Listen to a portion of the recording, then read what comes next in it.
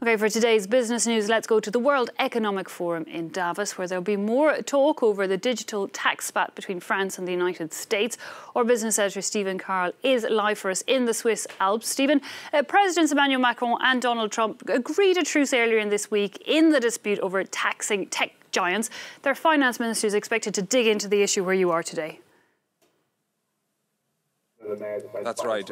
Bruno Le Maire, the French finance minister, is going to meet his American counterpart, Steven Mnuchin, and as well the head of the OECD, the Organisation for Economic Cooperation and Development. The three men are going to meet this afternoon, and they're going to be talking about the issue of digital taxation. France last year, imposed a tax of 3% on major digital companies. Washington had found that tax to be unfair to American companies and had threatened tariffs in retaliation. Earlier this week, we had heard that Donald Trump and Emmanuel Macron discussed the issue and that they had decided that there would be a truce in this dispute, which means that France wouldn't collect more payments from this tax. They have already collected some money for revenues for this year, for the first half of 2019, but they're not going to collect any more for the moment. They're also not going to refund the money that has been paid, and in exchange, the US wouldn't levy those tariffs as discussions continue. So those discussions mainly being led by the finance ministers who are here in Davos, and their discussions likely to delve into the detail not only of the French issue but also a plan that the OECD has put on the table to overhaul the rules for taxing these companies all around the world. The US has expressed doubts over that plan, and without the US it really can't succeed. So it'll be interesting to see what emerges from that meeting of Bruno Le Maire, Steven Mnuchin and Angel Gurria here in Davos later today. Meanwhile, Stephen, conversations continuing over the state of the global economy in general.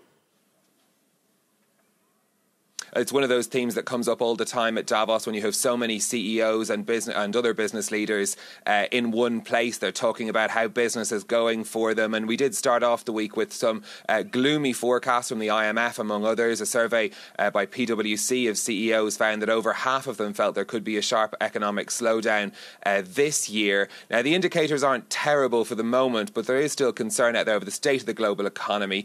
This is one of two issues I've been discussing with Andy Baldwin. He's the global managing partner at EY, one of the big four accounting firms. I talked to him about business sentiment, but I also discussed the Luanda Leaks scandal with him. This is the story around the fortune amassed by Africa's richest woman, Isabel dos Santos. EY in Portugal was an auditor of one of the companies in which she is a shareholder. So I asked Andy Baldwin about his company's involvement in that as well. But we started by discussing how businesses are feeling about the economy in 2020.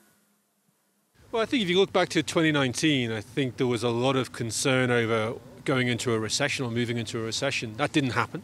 I think going into 2020, I think many of our clients are cautious, but we're still seeing growth opportunities and we're still seeing investment coming through. Big issues for 2019 was trade. Do you feel after that agreement between the US and China that's going to be less of a concern in 2020? No, I think in reality on trade, I think what most people recognise is with the forthcoming US elections, we're going into a period of truce as opposed to a deal. Most people would look at the China arrangement and say that's a holding arrangement, a holding deal. Really, people are looking for a more substantive deal, but we probably won't get that until after the US elections. Clearly, there's some sensitivity potentially around trade between the EU and the US as well. So for you, 2020 may be a year of a holding pattern for many of those big issues. Well, I think what we're seeing is, I think if you look at foreign direct investment, which is often a good barometer for the level of intercontinental investment, 2019 showed it as being down. We're not expecting a big significant pickup in foreign direct investment. I think we're probably likely to see a sort of a continuation of the 2019 trend, really until we get clarity on the US presidential position. One of your subsidiary firms, EY Portugal, was involved as an auditor in the Luanda Leaks scandal. How is your firm's involvement a failure on your part that you hadn't audited this company beforehand? No, you've got to recognise this is a fast-moving, developing situation. Like any organisation, we will look at our policies and procedures. In this particular case, we actually audited two entities that the individual was a shareholder in rather than an outright control.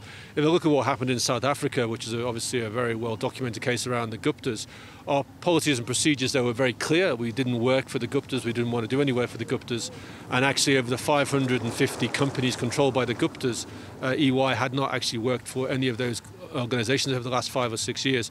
So we'll take stock of the situation that's evolving in Angola, take stock of what we currently do around our procedures, and if we need to make any changes on client acceptance, we will do. On a broader point around anti-money laundering, we are working with the European Commission on some of the new proposals coming through on that, and we recognise as a public interest we have a role to play around anti-money laundering, and we will discharge and play our role fully with the authorities and regulators as and when the case arises.